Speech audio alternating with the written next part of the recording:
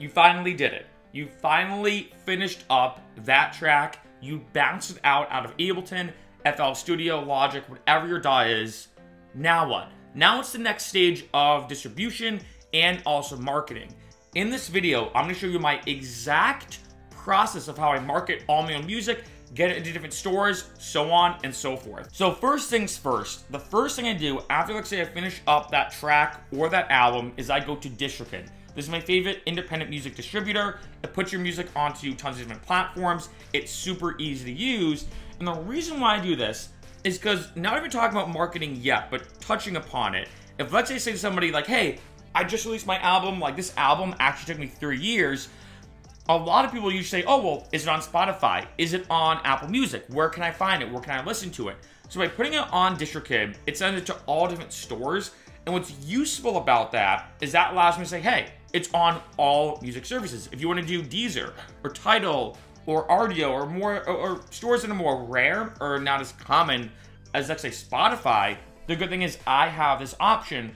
And what I typically do is I will usually send it to DistroKid, make sure I see this, right? This album was successfully processed and delivered to stores. That way I know there's no issues or anything. I upload it on October 22nd, as you can see. I usually will wait about a week, because I find with a week, it gets on more and more platforms like Apple Music and iTunes. It's usually like same day it appears. Spotify sometimes a couple days. Other platforms might take a little bit longer.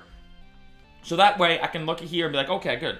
Every single song was processed. They're all in stores. Now I can start marketing it. The second thing I do then is I go to SoundCloud and I upload it, as you can see, on SoundCloud. So I just did this recently, and then that way, I feel like, being honest, I don't get that many plays, as you can see, from SoundCloud compared to almost any other platform for whatever reason. But I feel like SoundCloud, especially for EDM, it's still like a massive staple. So I still upload to SoundCloud. So my process, as you can see right now, is DistroKid, then SoundCloud, because obviously as well, the good thing about with SoundCloud, which I really like, is if I go here, I can download the file. I enable all of my music for completely free download on SoundCloud. And I know this is a bit of like a mini debate for some people, because they're like, well, I don't want to give it away for free because I want someone to buy it, but here's the truth. Overall, very few people are buying music now. It's all about streaming. Look at, even with movies, everyone just goes to Netflix or Hulu. No one buys or owns, I might as well say that. No one really buys or owns a lot of media now, which I could probably talk about in a different video, but a lot of it is streaming. So I highly suggest, especially, and this is what I like about SoundCloud, to put all your downloads completely for free. The reason why is, if you think about it, if someone downloads your song, they're saying, oh my god, I love this so much, I want to own it, or I want to use it for something. So maybe, you know, this happens a lot with me, I know, especially being a YouTuber as well. People are like, hey Mark, can I download this song and use it in my YouTube video? And I'm like, yeah, go for it. Like, it's not in the Content ID database.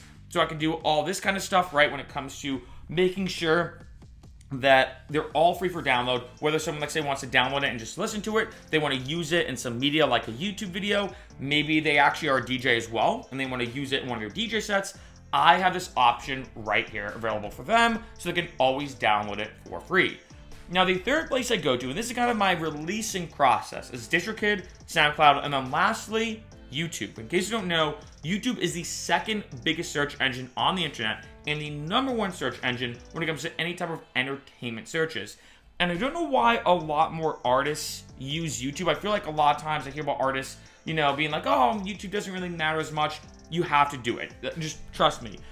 And a big thing too, I'm going to show you, so I can pull up the folder. So I do all my own artwork. And what you can see right here even is I have Vegas. So this is the album artwork that I made for the album, which has to be a square for distribution.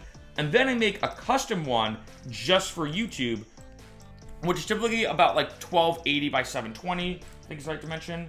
Or excuse me, 1920 by 1080. So this one I actually bumped up the resolution. But as you can see, this is also very different than this.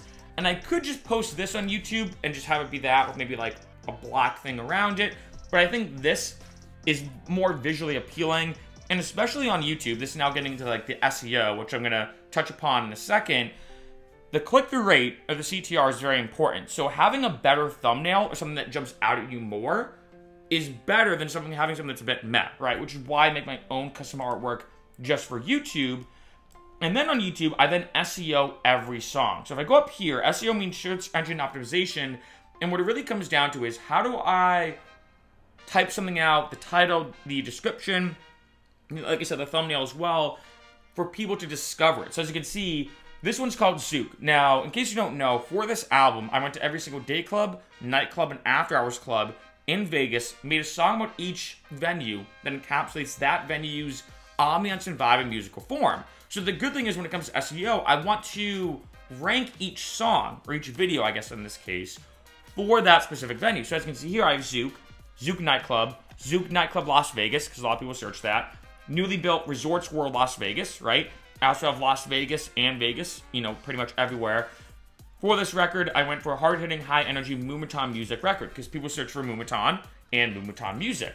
Now, if I go down here, these are all the tags you can see. So I talk about, you know, Zouk Nightclub, Zouk Vegas, Zouk Las Vegas, all these different tags, which help rank the video higher for these specific keywords. So if someone, let's say, searches for Resorts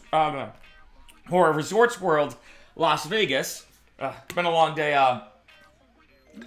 long stuff done. Bit cotton mouth right now, but so if someone searches for Resorts World Las Vegas, there's a chance this video will pop up, they'll click it, they'll listen to my song. Now, the last thing I do is Songtrust. In some ways, this is not really distribution, but I'm going to include it on this list, at least for right now. The reason why Songtrust involves a lot of pros. Pros that performance rights organizations. Any single time, let's say, your song is played, you should get money from pros, and you can make a good amount of money from it. So let's say, you know, and this is basically performance rights and royalties, so if someone plays your song, and let's say a store or the radio, or basically anywhere, you want to get the money from it. So I'll go to here, and I'll upload all these songs. It takes sometimes a little bit. As you can see, they're still pending, at least at the time of this video, but I'll make sure to have them here. That way, any single time my song gets played, let's say it's on TikTok, for example, on TikTok, is a massive powerhouse right now for getting music heard, and a lot of people making content around your songs. I'll make sure to have these with Songtrust. Songtrust will put them in a bunch of performance rights organizations and collect the royalties from them. That way, I'm getting all the money from all my music when it comes to all the pros around the world. Now, at that point, I know all my songs are in the places I want them to be. I use DistroKid to get them into all the different music stores, so regardless of which streaming service somebody uses, boom, they have that option. I put it on SoundCloud, not only for plays, because SoundCloud obviously still a massive platform for that, but also the free downloads. I then put it on YouTube, because YouTube is such a powerhouse of an entertainment search engine, the #1. And then lastly, I put it on Songtrust, so I collect the pros and all the rights and royalties revenues. Now, the next step kind of depends at this point. Now I'm like, okay, all the music's in the right places. And I feel like when it comes to marketing, let's say, and I've had this happen, people hit me up saying, hey, Mark, I really want to get better at marketing my music, what techniques to use. And let's say you only put it on Bandcamp, for example. Well, marketing in itself, by having it in more places, just gives people more opportunities to discover it and listen to it. So that's the first thing. The next step I do, and this is what I'm doing, like I said, right now for the Vegas album, is I do promo emails. So I'll send this to a bunch of different artists that I feel like have a very similar sound or might enjoy it. And I could probably do a whole video about this. And each one of these marketing techniques, I could probably do an entire video about. But overall, what I do is I'll email an artist saying, hey, this is what I just did. So in this case, I'll be like, hey, I just released this Las Vegas album. I'll then put in a little bit of like a cool little tidbit to make it stand out. To say, hey, you know, I just released this Las Vegas album where I encapsulate the vibes and ambiances of all these different Las Vegas venues. If you've been to Las Vegas, how do you feel about the song I wrote about each specific nightclub, day club, and after hours club? Or something like that. I'll post a link. Boom. So what I'll do then is send it to a bunch of different artists. My goal is for them to either check it out, maybe they use it in their DJ sets, etc., etc. The next step is then blogs. This is now where I get into more, because promo emails, although it's marketing in itself, I feel like it's more just general outreach. But let's say you want to get your music featured, right? When it comes to blogs and websites, my best advice, and this is what I do, let's say with the Las Vegas album or any other type of album I've released, is contact blogs and websites that relate to the music in a way that's not musical. Now, this may be tough, because you may have just released a song called, I don't know, think of like an EDM name, like Jump Up or whatever. So a little different, right? But in this case, with the Las Vegas album, because it's about Las Vegas, what I'm doing is I'm contacting all these different Las Vegas blogs, travel blogs, any websites or podcasts even related to Vegas, Las Vegas, nightlife, nightclubs, etc., etc. The reason why is the barrier to entry when it comes to those, let's say as opposed to EDM blogs, is way less. If I contact an EDM blog saying, oh, look what I just did, check out my music, guess who's doing that? Everybody else. Everybody else is contacting these, EDM sites and blogs, asking them to check out their tracks, feature their music. And what's kind of annoying now, and you may have noticed this, a lot of blogs, especially music ones, are saying, hey, if you pay $10, we will listen to it, guaranteed. If you don't pay us, we might or might not listen to it. And it's like, well, if I do that for one blog, and next I contact 10, that's $100 just gone right there. With Vegas blogs or other blogs or websites that are not direct about the music, there's a lot less barrier to entry. If I contacted Las Vegas blog, very few people, if at all, are saying, hey, look at this song I made about Las Vegas. I did a song, for example, about Lionel Messi, the famous football player, and when I contacted a bunch of football websites, and I contacted them saying, hey, I made a song about Messi, a lot of them really liked it because guess what? No one's really contacting soccer or football blogs and websites about music, right? It was a lot less barrier to entry. So that's usually the next phase that I go to is if I have an album or release, single, EP, whatever, about a given topic, I would do then blasting emails that just kind of boring, but you just got to send email after email after email. From blogs, websites, podcasts, sometimes even on Twitter. I try to find like Twitter pages, maybe that have like a good following. Anything that relates to what I just released, but isn't music related.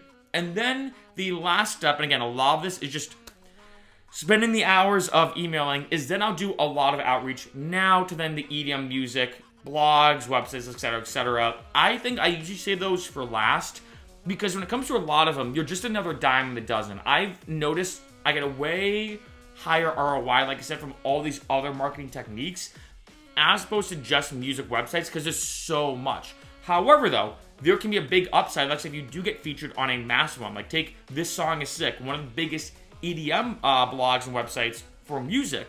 If you get featured on This Song Is Sick, that is huge. So that's a big thing I'm gonna say. But overall, that's really my marketing technique. Honestly, I'd say half of it is making sure my music is in all these different places, and the other half is just sending those emails. And there's a bunch of other techniques I use too, things like newspapers, magazines. There's a lot more that I do, even like YouTube music channels, like Proximity, and other ones are also massive powerhouses.